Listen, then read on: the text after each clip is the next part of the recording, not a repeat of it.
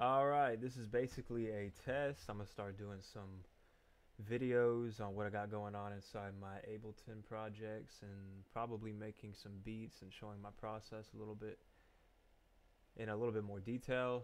So this is a sample of something that I've been working on. It's not finished yet, but it's just something that I put together a few days ago.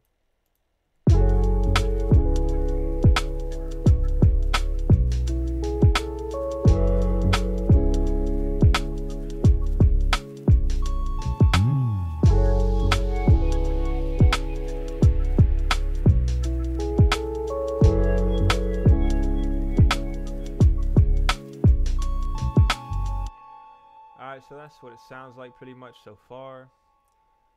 It's real simple as far as the breakdown. I got the drums right here. Pretty simple drums, groovy. Got the kick drum right here, the rim. Now I got my hi-hats. My hi-hats are in a subgroup because I like to process those a little bit more specifically. I feel like hi-hats are really important as far as the drum groove goes. They kind of move it forward and they're really important. So I like to treat them with a lot of detail. See, I got 4 different MIDI tracks that are all pretty much different hi-hats, and I take a lot of time doing those. So I like to process those with the drum bus and erosion. You kind of see the erosion adds a lot more grit, and the drum bus just adds some punch to it. So that's the drums. On the main drum bus, I have a Wolf compressor. I just started using this, so I don't really know what I'm doing with it, but I like the way it sounds. So, and then we got the main grouping right here. This would be the keys, the pads, the solo keys, the ear candy, and the bass down here. So this is what that sounds like soloed out.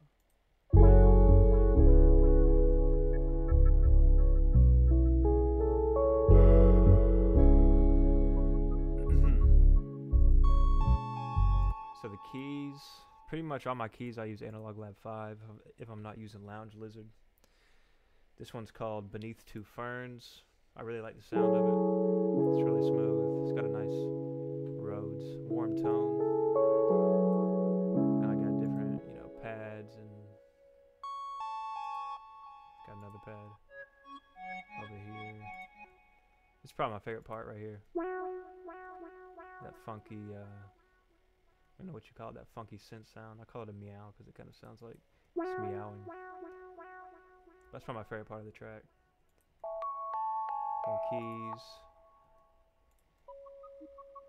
I have some little bits and pieces. I ran this whole thing through a plugin called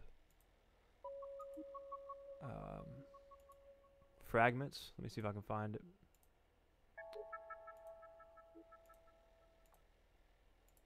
Yeah, effects fragments, and just kind of took like little bits and pieces out of the audio recording that I liked and added it into the background.